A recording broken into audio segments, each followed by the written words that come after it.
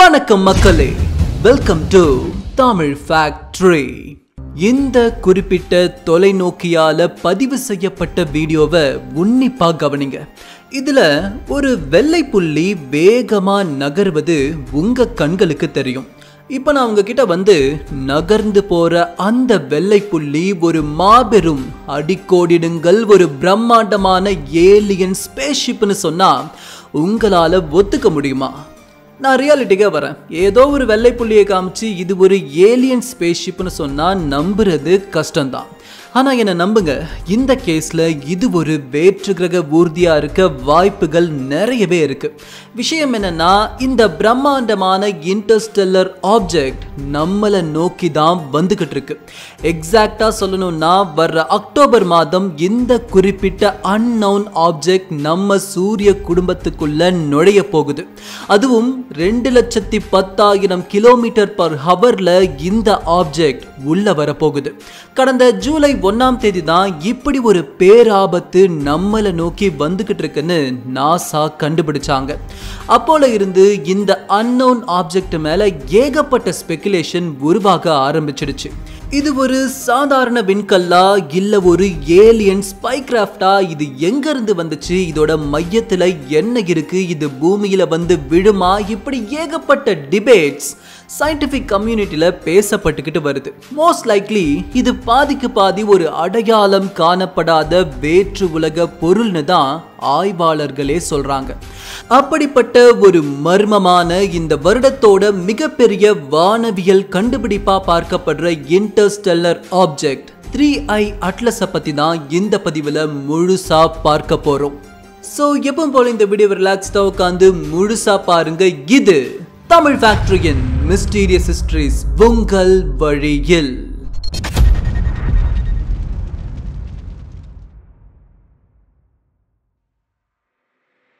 இந்த மொத்த உலகமுமே இந்த குறிப்பிட்ட இன்டர்ஸ்டெல்லர் ஆப்ஜெக்டை பத்தி பேசிக்கிட்டு இருக்க ரெண்டே கேள்விகள் தான் காரணமா இருக்கு. முதல் காரணம், இது ஒரு ஏலியன் ஸ்பேஸ்ஷிப்பா இருக்கும் பட்சத்துல இது ஏன் இவ்வளவு வேகமா நம்ம சூரிய குடும்பத்தை நோக்கி வருது? அப்படி வர்ற ஸ்பேஸ்ஷிப் ஒரு மாபெரும் ஏலியன் ஆர்மியையே கூட்டிட்டு நம்மளை கான்குவர் பண்ணா என்ன பண்றது? இரண்டாவது காரணம், அளவுல கிட்டத்தட்ட 20 கிலோமீட்டர் விட்டம் கொண்ட இந்த ஆப்ஜெக்ட் பூமியில விழுந்தா என்ன ஆகும்? ஏன்னா பல மில்லியன் ஆண்டுகளுக்கு முன்னாடி இந்த 3i அட்லஸை விட பாதி அளவு, கிட்டத்தட்ட 10 கிலோமீட்டர் விட்டம் கொண்ட எரிக்கல் பூமியில விழுந்ததால தான் டைனோசர் இனமே அழிந்தது. அப்போ அதை விட 2 மடங்கு அளவு கொண்ட இந்த இன்டர்ஸ்டெல்லர் ஆப்ஜெக்ட் பூமியை நெருங்குமாயின் அது கற்பனைக்கும் அப்பாற்பட்ட அழிவை ஏற்படுத்தும். மனித இனமே கூட மொத்தமா அழிஞ்சு போகலாம். சோ இந்த டிபேட்ஸ் எல்லாம் இந்த இரண்டு கேள்விகளுக்குள்ளேயே அடங்கிடும். நாம இரண்டாவது காரணத்தையே முதலாவதா எடுத்து அலசுவோம். மனிதன் அழிய போறானா? பூமிக்கு பேராபத்து ஏற்பட போகுதா? வாங்க பார்க்கலாம். நாள் ஜூன் 30, நேரம் நள்ளிரவு, இடம் நாசா விண்வெளி ஆய்வுக்கூடம், ரியோ, சில்லி, சவுத் அமெரிக்கா. அன்னிக்கிரவு அந்த ஆய்வுக்கூடத்துல தானியங்கி தொலைநோக்கிகள் படம் பிடித்த சில போட்டோகிராஃப்ல இருந்து தான் இந்த கதையே துவங்குது. அமெரிக்க விண்வெளி ஆய்வு நிறுவனமான நாசாக்கு கீழே ஒரு கிளை நிறுவனமா இயங்கிட்டு இருக்கிறது தான் அட்லஸ், அதாவது Asteroid Impact Yearly Warning System, which means பூமியில விழக்கூடிய எரிக்கற்களை அது பூமியோட வளிமண்டலத்துல நுழையறதுக்கு முன்னாடியே கண்டறிந்து ஆய்வு செய்யும் அமைப்பு தான் இந்த அட்லஸ். இந்த அட்லஸ் அமைப்பு சவுத் அமெரிக்கா, ஆப்பிரிக்கா மற்றும் ஹவாய் இந்த 3 பகுதிகளில் இயங்கிட்டு வருது. கடந்த ஜூன் 30ஆம் தேதி இரவு சவுத் அமெரிக்கால இருந்த அட்லஸ் ஆய்வுக்கூடம் ஒரு பெரிய விஷயம் வானத்துல வேகமா பயணித்து வர்றத கண்டறிஞ்சாங்க. இந்த ஆய்வுக்கூடத்துல 2 மாபெரும் தானியங்கி தொலைநோக்கிகள் இருக்கு. இந்த தொலைநோக்கிகள் நம்ம சோலார் சிஸ்டமையும் தாண்டி பல ஆயிரம் கிலோமீட்டர் தூரத்துல உள்ள கோள்களையும் வால் நட்சத்திரங்களையும் படம் பிடிக்கும் திறன் கொண்டது. ஒவ்வொரு இரவும் இந்த டெலிஸ்கோப்ஸ் 800க்கும் அதிகமான புகைப்படங்களை எடுத்து பதிவு செஞ்சு வச்சுக்கும். அப்படி ஜூன் 30ஆம் தேதி இரவு இது பதிவு செய்த புகைப்படங்களை பார்த்த மாத்திரத்திலேயே ஆய்வாளர்கள் அதிர்ந்து போறாங்க. காரணம், அதுல அதிவேகமா ஒரு இன்டர்ஸ்டெல்லர் ஆப்ஜெக்ட், அதாவது சூரிய குடும்பத்தை சாராத ஒரு ஆப்ஜெக்ட் படு வேகத்துல பயணித்து வர்றத அவங்க பார்க்கறாங்க. ஆரம்ப கட்ட ஆய்விலேயே இது சூரிய குடும்பத்தை நோக்கி தான் வருதுன்னு அவங்களுக்கு தெரிய வருது. இப்போ அடுத்த கேள்வி என்னன்னா, இந்த ஆப்ஜெக்ட் எவ்வளவு பெரியது, அது பூமிக்கு வந்து மோதுமான்னு சீக்கிரமா கண்டுபிடிச்சாகணும். முதல்ல ஒவ்வொரு இன்டர்வல்க்கும் இந்த அன்னோன் ஆப்ஜெக்ட் எவ்வளவு தூரம் நகருதுன்னு ஸ்டடி பண்றாங்க. அதை வச்சு பார்க்கும்போது இது மணிக்கு சுமார் 2,10,000 கிலோமீட்டர் வேகத்துல பயணிக்குதுன்னு உறுதிப்படுத்துறாங்க. ஒப்பிட்டு சொல்லணும்னா, நீங்க இதே வேகத்துல பயணிச்சா 5 நிமிஷத்திலேயே இந்தியாவில இருந்து அமெரிக்காவுக்கு போயிடலாம். சோ நம்ம கற்பனைக்கும் அப்பாற்பட்ட வேகத்துல இந்த எரிக்கல் பயணிச்சுக்கிட்டு இருக்கு. வேகத்தை கண்டுபிடிச்சாச்சு, இப்போ அதோடைய டைரக்ஷன் ஆஃப் டிராவலை கண்டுபிடிக்கணும். இதை கண்டுபிடிக்கிறது ஒரு காம்ப்ளிகேட்டடான விஷயம். சுலபமா சொல்லணும்னா, இதை எசென்ட்ரிசிட்டியை வச்சு டிரைவ் பண்ணலாம். விண்வெளியில பயணிக்கிற எந்த ஒரு பொருளும் அது பயணிக்கிற பாதையை நீள்வட்டத்தில் தான் அமைச்சுக்கும். இது ஸ்பேஸ் ஃபேப்ரிக் கான்செப்ட்ல இருந்து தான் வருது. இந்த ஒட்டுமொத்த பிரபஞ்சமும் ஸ்பேஸ் ஃபேப்ரிக்கை வளைக்கிறதுனால தான் அதில் இருக்கிற கோள்கள் அனைத்தும் நீள்வட்ட பாதையில பயணிக்குது. இங்க இந்த நீள்வட்ட பாதை தான் எசென்ட்ரிசிட்டி. ஒரு வட்டத்துடைய இ வேல்யூ 0ல இருக்கும்போது அது ஒரு பர்ஃபெக்டான வட்டமா இருக்கும். இதுவே இ வேல்யூ 1, 2, 3ன்னு இன்க்ரீஸ் ஆக ஆக அது நீள்வட்டமா நீண்டுகிட்டே போகும். இப்போ இந்த இன்டர்ஸ்டெல்லர் ஆப்ஜெக்டை எடுத்துக்கிட்டோம்னா அதோடைய இ வேல்யூ 6. இதை வச்சு கால்குலேட் பண்ணி அது இனிமே பயணிக்கக்கூடிய பாதையை ஆய்வாளர்கள் வரைஞ்சு முடிக்கிறாங்க. ஆனா இதுல இன்னொரு பிரச்சனையும் இருக்கு. ஒரு குறிப்பிட்ட திசை வேகத்துல வர்ற அந்த எரிக்கல் செல்ஃப் ஸ்பின்னிங் ஆப்ஜெக்டா இருந்துச்சுன்னா அதோடைய திசை வேகம் வேறு கோணத்துக்கு மாற வாய்ப்புகள் இருக்கு. அந்த எரிக்கல் சுயமா தன்னைத்தானே சுற்றிக்கிட்டு வருதான்னு கண்டு கொள்ள பிரைட்னஸ் டெஸ்ட்டை ஆய்வாளர்கள் செய்வாங்க. இப்போ உதாரணத்துக்கு பூமி சூரியனை சுற்றி வரும்போது அதோடைய ஒரு பக்கம் தான் வெளிச்சம் இருக்கும், மறுபக்கம் இருட்டா இருக்கும். எப்போ இருளான பகுதி மறுபடியும் வெளிச்சத்துக்கு வந்து அந்த வெளிச்சமும் போய் மறுபடியும் இருள் வருதோ அப்போ பூமி ஒரு சுத்த முழுசா முடிச்சிருக்கும். இதை தான் நாம 24 மணி நேரமா கணக்கிடுறோம். இதே கான்செப்ட் தான் ஆய்வாளர்கள் இந்த விண்கல்லையும் அப்ளை பண்றாங்க. இந்த விண்கல் பயணிக்கும் பாதையில அருகில் இருக்கிற பிரகாசமான நட்சத்திரங்களை ரெஃபரன்ஸா வச்சுக்கிட்டு இதோடைய வெளிச்ச நேரத்தையும் இருள் நேரத்தையும் கணக்கிட்டு இது தன்னைத்தானே சுத்திக்குதான்னு செக் பண்ணும்போது எஸ், இது செல்ஃப் ஸ்பின்னிங் ஆப்ஜெக்டா தான் டிராவல் பண்ணிக்கிட்டு இருக்குன்னு அவங்களுக்கு தெரிய வருது. மேலும் இது ஒரு முறை தன்னைத்தானே சுற்றிக்க 29.5 மணி நேரங்கள் எடுத்துக்குதுன்னு ஆய்வாளர்கள் முடிவு செய்கிறாங்க. இப்படி இ வேல்யூவையும் பிரைட்னஸ் டெஸ்டையும் முடிச்ச பிறகு கம்ப்யூட்டர் சிமுலேஷன்ல இது ஃபியூச்சர்ல டிராவல் ஆகக்கூடிய வழித்தடத்தை கண்டுபிடிக்கிறாங்க. அந்த நொடிதான் திக் பதட்டத்தோட உச்சகட்டம். சிமுலேஷன்ல அந்த இன்டர்ஸ்டெல்லர் ஆப்ஜெக்ட் நம்ம சூரிய குடும்பத்துக்குள்ள நுழையுது. அடுத்ததா செவ்வாய் கிரகத்தோட சுற்றுவட்ட பாதைக்குள்ளையும் நுழையுது. இதுக்கடுத்து இருக்கிறதோ பூமி தான். பட் அதிர்ஷ்டவசமா செவ்வாயுடைய பாதையில நுழைந்த எரிக்கல் நேரா பயணித்து சூரிய குடும்பத்தை தாண்டி வெளியே போகுது. இப்பதான் ஆய்வாளர்களுக்கு பெரிய ரிலீஃபா இருந்துச்சு. இந்த ஆப்ஜெக்ட் சூரிய குடும்பத்தில் உள்ள எந்த கிரகத்திலையும் மோதாததுக்கு காரணம் இதோடைய திசை வேகம் தான். பொதுவாக பார்த்தோம்னா மேக்சிமம் பூமியை நோக்கி வரக்கூடிய எரிக்கல் எல்லாமே வியாழன் கிரகத்துடைய ஈர்ப்பு விசையால ஈர்க்கப்பட்டு அதுல தான் போய்விடும். இப்படி நிறைய வாட்டி பூமியை காப்பாற்றிய பெருமை வியாழனையே தான் சாரும். இப்படி எரிக்கற்கள் ஈர்ப்பு விசையால திசை மாறி விழுவது எப்பவும் நடக்கிறது தான். ஆனா இந்த குறிப்பிட்ட எரிக்கல்லுடைய திசை வேகம் மணிக்கு 2 லட்சம் கிலோமீட்டருக்கும் மேல இருக்கிறதுனால இது கிரகங்களோட ஈர்ப்பு விசையை பொருட்படுத்தாம மிக வேகமா கடந்து வெளியே போகுது.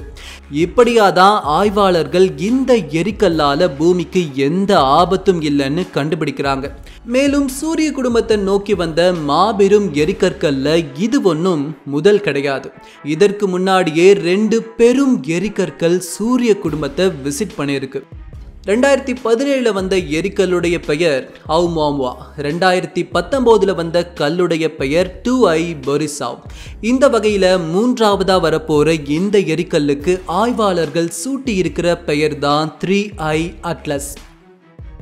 என்னதான் இவ்ளோ ஸ்டடி பண்ணி சிமுலேஷன் கால்குலேஷன் எவ்வளவோ பண்ணியிருந்தாலும் ஆஃப்டர் ஆல் இது ஒரு விண்கல் தான். இவ்வளோ வேகத்தில் பயணிக்கக்கூடிய இது ஏதாச்சும் ஒரு கிரக கூட்டத்தை கிராஸ் பண்ணும்போது அதோட ஈர்ப்பு விசையில் சில வினாடிகள் பயணித்து வெளியே வந்தாலும் இது உண்மையான எரிக்கல்லா மாறும். கிடைச்ச தகவல் படி இதில் நிறைய ஆர்கானிக் மேட்டர்ஸ் இருக்கலான்னு ஆய்வாளர்கள் சொல்லியிருக்காங்க. ஸோ இது எரிக்கல்லா மாறும் பட்சத்தில் இதோடைய திசை வேகமே மாற 100% வாய்ப்புகள் கட்டாயம் இருக்க தான் செய்யுது. இதோட திசை வேகம் மாறுச்சுன்னா இது எங்கே போய் மோதும்னு நாம் மறுபடியும் ஸ்டடி பண்ண வேண்டியிருக்கும். அதனால மிக மிக ஜாக்கிரதையாக ஆய்வாளர்கள் இதை க்ளோஸாக வாட்ச் பண்ணிக்கிட்டு இருக்காங்க. இப்போ நாம ஆரம்பத்தில் பார்த்த அந்த இரண்டாவது காரணத்துக்குள்ள நுழையலாம். இதுவரைக்கும் நாம பார்க்காத வேகம், நாம பார்க்காத அளவு, இப்படிப்பட்ட ஒரு விஷயம் எங்க இருந்து அதோடைய பயணத்தை தொடங்கி இருக்கும். இதோட தெரியாத ஆரிஜின் எல்லாருக்குமே தெரிஞ்ச ஒரு விஷயத்தை தான் நம்ப வைக்கும்படி அமைஞ்சது. அதுதான் ஏலியன் ஸ்பேஸ்ஷிப். இது ஏன் வேறு ஒரு யூனிவர்ஸ்ல இருந்து பயணம் பண்ணி வர்ற ஏலியன் ஸ்பேஸ்ஷிப்பா இருக்கக்கூடாது? இப்படி ஒரு கேள்வி உருவாக காரணம் சாதாரண மக்கள் கிடையாது. உலகத்தில் இருக்கிற சீனியர் ஆஸ்ட்ரோனாமிக்கல் சயின்டிஸ்டே இந்த கான்செப்டை ப்ரப்போஸ் பண்ணியிருக்காங்க. முதல்ல இந்த எரிக்கல்லோட க்ளோஸ் அப் ஃபோட்டோகிராஃப் கிடைச்சப்பவே எல்லாருக்கும் பெரிய சந்தேகம். காரணம் இதோட ஷேப்பை பாருங்க. எப்பவுமே ஒரு ஆஸ்ட்ராய்டாக இருக்கிறது அன்ஈவனான ஷேப்பில் இருக்கும். இந்த மாதிரி ஒரு பர்ஃபெக்டான நீள்வட்டமாக இருக்காது. இது ஏதோ ஆர்டிஃபிஷியலாக மேக் பண்ண மாதிரி இருக்கு. சைட் பை சைட் பார்த்தோம்னா ஒரு யூஎஃப்ஓவுடைய கான்செப்சுவல் ஷேப்போடவும் இது ஒத்து போகுது. இது ஆரம்ப கட்ட ஹைப்போதசிஸ். இதை தொடர்ந்து பார்த்தோம்னா ஸ்பேஸ்ல டெப்ரிஸ்னு ஒரு கான்செப்ட் இருக்கு. அதாவது விண்வெளி குப்பைகள். விண்வெளியிலையும் ஏகப்பட்ட விண்கற்கள் குப்பைகள் மாதிரி சுத்திக்கிட்டு தான் இருக்கும். ஈவென்ச்சுவலி இந்த அன்னோன் ஆப்ஜெக்ட் டிராவல் பண்ணும்போது கண்டிப்பா இதை விட பெரிய பெரிய விண்கற்களை இது எதிர்கொண்டு தான் இருக்கும். ஆனா எதிர்ப்படும் எந்த விண்கல்லையும் மோதாம வேகத்தையும் குறைக்காம இது கான்ஸ்டன்டா பயணிச்சுக்கிட்டு இருக்கு. இதுக்கு ஒரே ஒரு சாத்தியக்கூறு தான் இருக்க முடியும். இந்த அன்னோன் ஆப்ஜெக்டை கண்ட்ரோல் பண்ணா மட்டும்தான் எதிர்ப்படும் விண்கல்ல இருந்து இதை பாதுகாக்க முடியும். கண்ட்ரோல் பண்ண முடியும்னா அதை கண்ட்ரோல் பண்ணக்கூடிய ஏதோ ஒரு விஷயம் இந்த அன்னோன் ஆப்ஜெக்ட்ல இருந்தாதான் சாத்தியமாகும். அது ஏன் ஸ்பேஸ் கிராஃப்டா இருந்து அதை இயக்கக்கூடிய ஏலியன்களும் அதுக்குள்ள இருக்கக்கூடாது? இதோட அடுத்த கட்டமா ஏலியன் பிலீவர்ஸ் இது ஏலியன்களுடைய ஸ்பை கிராஃப்டா இருக்கலாம்னு சொல்றாங்க. மனிதர்கள் இன்னைக்கு நேத்திக்கல பல ஆண்டுகளா ஸ்பேஸ்ல ரேடியோ சிக்னல்ஸை டிரான்ஸ்மிட் பண்ணிக்கிட்டே இருக்காங்க. இப்படி பண்றதுக்கான மெயின் ரீசனே நம்மளை போல ஒரு இன்டெலிஜென்ட்டான ஸ்பீஷியஸ் வேற்று கிரகத்தில் இருந்தா அந்த உயிரினத்தால இந்த சிக்னலை கண்டிப்பா ரிசீவ் பண்ண முடியும். அப்படி ரிசீவ் பண்ற ஸ்பீஷியஸ் நம்மளை தொடர்பு கொள்ள முற்பட்டா மனிதன் அந்த வேற்று கிரக உயிரினத்துடைய தொழில்நுட்பத்தை பகிர்ந்து கொள்ள வாய்ப்பு கிடைச்சா அது மனித சமுதாயத்தை அடுத்த படிநிலைக்கு கூட்டிட்டு போயிடும். இதுல நல்லதும் இருக்கு, கெட்டதும் இருக்கு. எப்படியா இருந்தாலும் இந்த விஷயத்தை எதிர்பார்த்து தான் மனிதன் அந்த ரேடியோ சிக்னல்ஸை இது நாள் வரைக்கும் கொடுத்துக்கிட்டு இருந்தான். இப்ப நடக்கிற விஷயங்களோட இதை பொருத்தும் ஏலியன் பிலீவர்ஸ் மனிதர்கள் கொடுத்த சிக்னலை ரிசீவ் பண்ணி உண்மையிலேயே நம்மளை போல ஒரு இன்டெலிஜென்ட் ஸ்பீஷியஸ் பூமியில இருக்கான்னு ஸ்டடி பண்ணதா ஏலியன்ஸ் இப்படி ஒரு ஹை ஸ்பீட் ஸ்பேஸ் கிராஃப்ட்ல பூமியை நோக்கி வந்துகிட்டு இருக்காங்கன்னும் அப்படி நம்மளை கடந்து போகக்கூடிய அந்த ஸ்பேஸ் கிராஃப்ட் குட்டி குட்டி ஸ்பேஸ் ரோவர்ஸை நம்ம சூரிய குடும்பத்தில் நிலை நிறுத்தி நம்மளையே ஆய்வு செய்ய போகுதுன்னும் அவங்க சொல்றாங்க. ஒரு பக்கம் அறிவியலாளர்கள் இது ஒரு விண்கல், சூரியன் உருவாகிறதுக்கு 4 பில்லியன் ஆண்டுகளுக்கு முன்னாடியே இது தன் பயணத்தை தொடங்கிடுச்சு, இதனால பூமிக்கு எந்த ஆபத்தும் இல்லைன்னு சொல்றாங்க. இன்னொரு பக்கம் ஏலியன் பிலீவர்ஸோ இதுல ஏதோ மிகப்பெரிய மர்மம் இருக்கு, கண்டிப்பா என்னமோ பெருசா நடக்க போகுதுன்னு சொல்றாங்க. எது உண்மைன்னு தெரிஞ்சுக்க ரொம்ப காலம் இல்லை. October mid 2025 will give all the correct answers to everyone. இதுதான் நம்ம சூரிய குடும்பத்துக்கு விசிட் பண்ண போற 3வது பெரிய விண்கல் 3i அட்லஸ் உடைய முழு கதை. காத்திருப்போம், கண்காணிப்போம். ஹோப் இந்த வீடியோ உங்களுக்கு இன்ஃபர்மேட்டிவாகவும் என்கேஜிங்காகவும் இருந்திருக்கும்னு நான் நம்புறேன். இதே மாதிரி நம்ம சேனல்ல போட்ட வீடியோஸை பார்த்து சப்ஸ்கிரைப் பண்ணி சப்போர்ட் பண்ணிட்டு வர எல்லா நண்பர்களுக்கும் மிகப்பெரிய நன்றிகள். ஃபைனலி இந்த வீடியோ உங்களுக்கு பிடிச்சிருந்துச்சுன்னா லைக் பண்ணுங்க, ஷேர் பண்ணுங்க. என்ன மாதிரியான புது புது டாபிக்ஸ்லாம் பார்க்கணுன்னு விருப்பப்படுறீங்களோ அதை கமெண்ட்ஸ்ல சொல்லுங்க. அண்ட் தென் இதே மாதிரி பல இன்ட்ரெஸ்டிங்கான, இன்ஃபர்மேட்டிவான, எக்ஸைட்மெண்ட்டான, என்டர்டைன்மெண்ட்டான வீடியோஸோட உங்களை சந்திக்கும் வரை விடை பெறுவது தமிழ் ஃபேக்டரி. நன்றி.